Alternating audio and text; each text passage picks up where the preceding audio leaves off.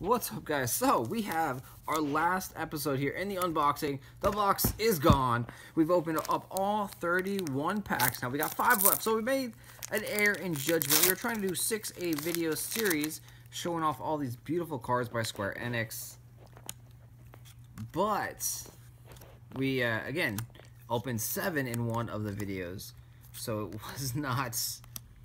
was not proper. We got 5 left over here. We got 6 legendaries though.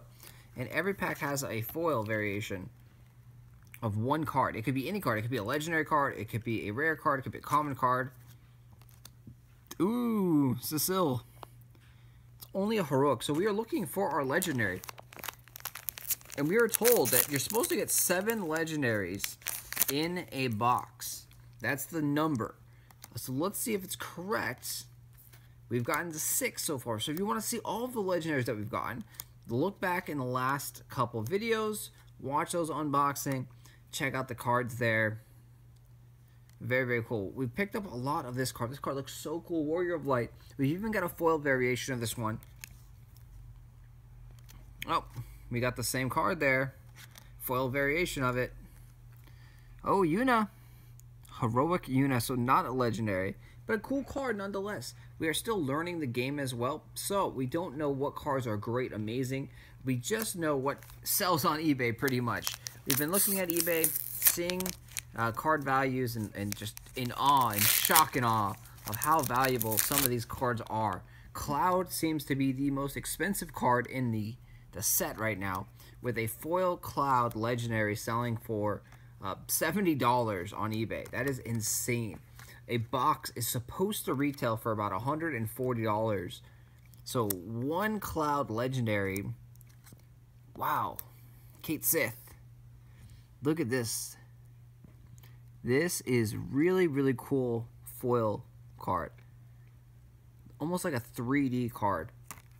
Not a legendary, but it's just still, I love how that you can get any card as a foil variation. And we have Titus, and this is a legendary. Woohoo, we got a legendary. So we are at 7. Can we get more than 7? Is it possible?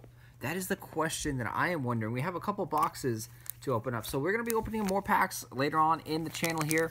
Keep it locked here if you want to see more Final Fantasy Opus cards, unboxing, deck building, strategy, tips, tricks, all that good stuff for this game. As more people get the cards, there will definitely be a meta that evolves, like what cards are really good, what cards are really bad, what cards you really want. So we're seeing right now that some rare cards are actually selling for $4 to $5 each, which means they're either massive collectors that really need that one rare card, or that rare card is actually really, really good.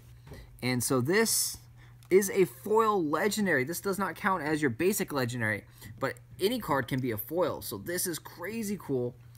Good value there for this pack, opening it up. And let's see if we can get another legendary here. Oh, we got Titus again, but that is not a legendary this time. This is actually just a rare Titus. You can see it looks very similar to the legendary Titus that we just got.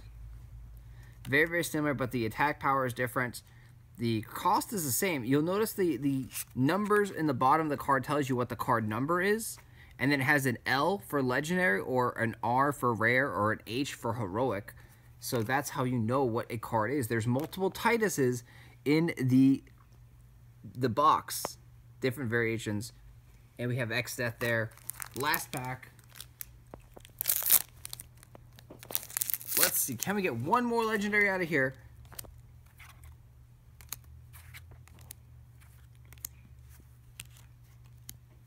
And we can see the foil card, just a little baby common card. And I love all these black backgrounds. Bart's. And no, this is a heroic back there. Orlando. Alright, that is cool. That is it. That is one box. We got 7 legendaries. So maybe it is true that you always get 7 legendaries in a box. The foils, once again, do not count in that card count total. I will talk to you guys later. Thanks for watching.